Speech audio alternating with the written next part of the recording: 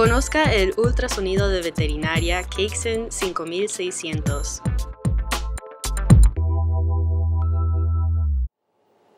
Hi, this is Timothy with KiboMed, and we're going to get a closer look at the KX5600 veterinary ultrasound in this video. We will consider the layout of the keyboard, the different ports that are standard found on the back of the machine, and also the overall design that makes this ultrasound really unique. But first, let's take a closer look at the keyboard and its layout. En la parte superior del teclado encontrará el botón para prender la máquina.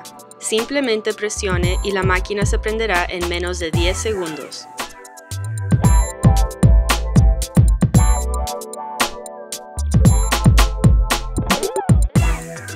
Y no se requiere mucho tiempo para entender el significado de los botones. Estos botones son de un comando, lo cual le permitirá hacer las funciones más importantes rápidamente durante un examen. El ratón está localizado en el centro y todos los botones que son necesarios están localizados alrededor del ratón. Esto facilita navegar en el sistema con una sola mano y tendrá la otra mano libre para sostener el transductor o hacer cualquier otro deber. Ahora analicemos más de cerca los botones localizados alrededor del ratón. En la fila de arriba encontrará el botón Patient. Al presionarlo, aparecerá en la pantalla el menú que le permitirá entrar información del paciente, por ejemplo, el nombre, edad, género e identificación. El botón que sigue es para entrar comentarios. Al presionarlo cuando la imagen esté frisada, le permitirá tipear información necesaria en la imagen. Tercero tenemos el botón Body Mark. Al presionarlo le permitirá poner marcas de identificación del cuerpo cuando la imagen esté frisada. El sistema contiene 27 diferentes marcos divididos en 7 categorías. Cuarto tenemos el botón Clear para borrar anotaciones, medidas, marcas de identificación del cuerpo en las imágenes. Este último botón es para imprimir. En la segunda fila vemos en cada esquina dos botones claves, Back and Set. El botón Set le permitirá hacer selecciones con el ratón para ajustar alguna configuración en cierto menú. El botón Back se puede utilizar para regresar a una configuración o para hacer una ajustación en las opciones del menú. Por poner un ejemplo, mientras esté en el despliegue modo B, el color de la pantalla se puede cambiar en el menú. Para ello, primero seleccione B-Color con el ratón. Después presione Set para cambiar el color, pero para regresar a un color previo, presione el botón Back.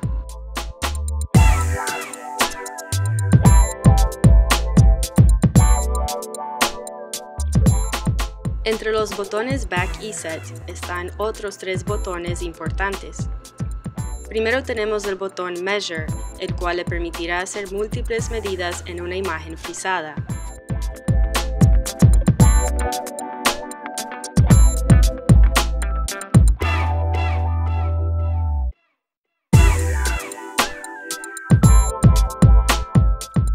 El botón que sigue es el Cine. Este le permitirá retroceder imágenes durante el tiempo que grabó antes de frizar una imagen. Podrá guardar hasta 240 imágenes. Los podrá retroceder con los botones direccionales o con el uso del ratón. El siguiente botón es para obstetricia. Al presionarlo, podrá hacer medidas de obstetricia con el despliegue modo B. Se puede seleccionar diferentes opciones que aparecen en la pantalla.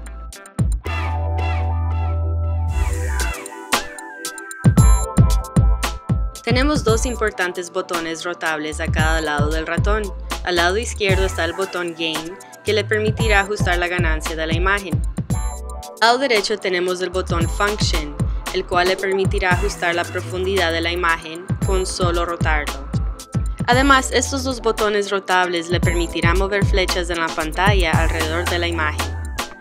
Encima de estos dos botones se encuentran los diferentes modos de despliegue.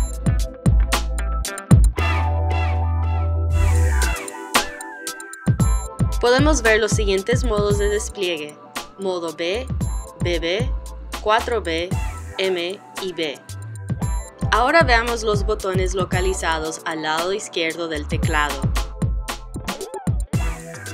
Primero tenemos el botón Probe, el cual le permitirá seleccionar el tipo de sonda que va a utilizar. Ahora tenemos el botón Setup. Este le permitirá hacer ajustes al sistema de configuración. Aquí debajo están localizados los botones direccionales.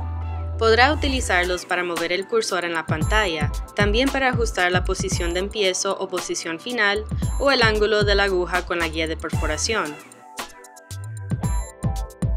Ahora enfoquémonos al lado derecho del teclado. En la parte superior encontrará los botones de TGC. Tiene 8 segmentos para poder ajustar la ganancia en diferentes profundidades. Por debajo está el botón Frequency, que le permitirá cambiar la frecuencia de la sonda. Y este botón le permitirá ajustar el promedio de imágenes. Al presionar este botón en tiempo real, le permitirá ajustar el promedio de imágenes en 4 diferentes niveles. Este es el botón iSave, el cual le permitirá guardar imágenes rápidamente cuando estén frisados. Una carpeta y nombre de carpeta se genera automáticamente basado en el día y tiempo actuales. El botón Review le permitirá repasar imágenes de los pacientes en cada carpeta guardada. También el manejar las funciones para imágenes, por ejemplo, borrar, imprimir o transferir a un PC. Finalmente, este es el botón Freeze, para frizar o desfrizar una imagen. Veamos ahora otros detalles del teclado. El teclado es bien fácil de utilizar y el diseño es igual que un teclado de una computadora PC. Pero también se encuentran otros botones importantes. Aquí vemos un botón con una flecha. Mientras haga anotaciones, presione este botón para agregar flechas a la imagen. Puede cambiar la dirección de la flecha al rotar los botones Gain o Function. Ahora vemos el botón Escape. Al presionarlo podrá salir de la pantalla del diálogo, menú o medidas. Los siguientes 2 botones son para controlar el brillo de la pantalla. Este botón de aquí es el control acústico. Al escanear a tiempo real podrá cambiar los parámetros acústicos al presionar este botón. Después tenemos el botón para hacer el procesamiento de imagen. Este botón sirve de atajo. Se puede utilizar en tiempo real o en modo frisado para hacer 4 ajustamientos. El ajustamiento número 2 es recomendado para uso normal. El botón F1 sirve también de atajo y sirve para mandar una imagen al DICOM. El botón F2 sirve para definir el usuario. El siguiente botón es para cambiar el idioma del teclado. El siguiente botón es para transferir imágenes con un solo clic a la impresora de red. El que sigue es el botón de guía de perforación de aguja. Al presionarlo, 2 guías le saldrán en la pantalla, los cuales se pueden ajustar al presionar los botones direccionales. Finalmente tenemos el botón Save, que le permitirá guardar imágenes con solo presionarlo. Este otro botón es para prender la luz LED localizado en la parte superior de la máquina, lo cual le permitirá alumbrar el teclado. Aunque no es un teclado iluminado, la luz LED funciona de la misma manera y le ayudará a trabajar en lugares oscuros para trabajar eficazmente. Let's take a closer look at the back of the KX5600 and see what the connectivity options are. Now when we turn it around, you'll notice that there are 2 standard probe ports. Most ultrasounds only have 1 probe port that comes standard with an additional second one at an additional cost. Having 2 on this machine already gives it a unique adaptability that other machines don't have. There are several types of probes that the KX5600 will support, but one of the most desired probes for veterinarians is the rectal probe. Now this probe is known to be very unique because it actually has a lens size that is 70 millimeters, and it produces a wide image so that the largest of follicles can be examined. There are other ultrasounds that have a 70 millimeter lens, but they only produce images of 50 to 60 millimeters in length. Let's look at the other ports that are standard with the KX5600. There are 2 USB ports at the top, a color SVGA port, a foot switch port, a video output interface port, and a DICOM network port. Having this DICOM port is also a unique feature of the KX5600 because most ultrasounds only offer such port as a costly option. Now below these ports is the power adapter port, and then if we turn to the side of the machine, we have where the battery is located. Finally, let's take a look at the overall design of the KX5600. The 10.4-inch LED screen produces large, clear images, and also the angle of it can be adjusted from 0 to 30 degrees.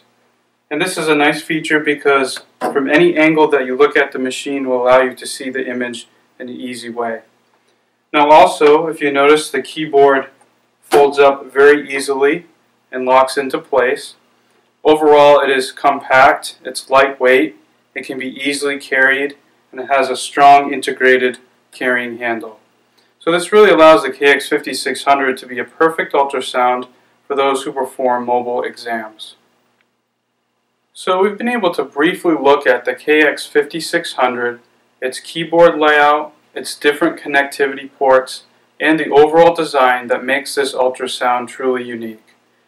For more information or to purchase the KX5600 veterinary ultrasound, please visit our website at kebomad.com today.